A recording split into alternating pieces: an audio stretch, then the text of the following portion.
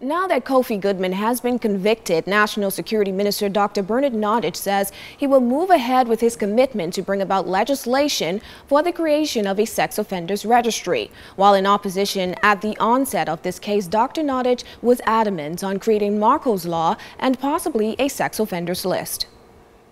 In the course of the next several months, we'll develop the legislation in conjunction with those who are involved with the family courts and those who are involved with the Department of Social Services program, which is designed for families. And it is my expectation that by the time the year is out, we will at least have something before the Parliament. And I expect that in the very near future that we shall pass the relevant legislation. And you're still committed to calling it Marco's Law? Well, you know, that'll be a name for it. I would expect it to be known by the pseudonym Marco's Law.